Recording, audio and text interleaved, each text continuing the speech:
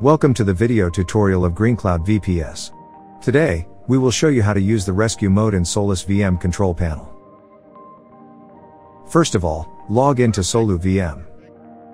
After logging into SolusVM, choose the virtual machine that needs to be booted into rescue mode. Click Manage. After choosing the virtual machine, click on the new rescue mode icon available in the dashboard. In the rescue mode admin, you'll be able to choose the rescue mode image that you would prefer to use.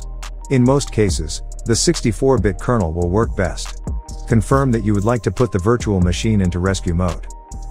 Please note, if the virtual machine is not down, it will be rebooted.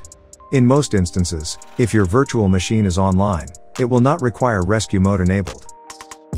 After confirmation, the virtual machine will be booted into rescue mode, and you'll receive the temporary SSH details that can be used to back up data on your virtual machine. Next, you can access your VPS using a free simple SSH client program called PuTTY or Bitwise SSH. List your partitions to retrieve the name of the partition you need to mount. You can mount partitions you want to mount using the mount command in SSH. Now, your partition will be mounted.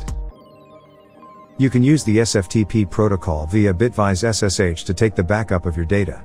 Once opened, you can create a folder on your PC. On the right-hand side, locate /mnt.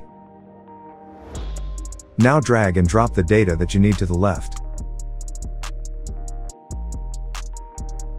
Wait until it finishes. Once you are done with the backup, you can now disable rescue mode.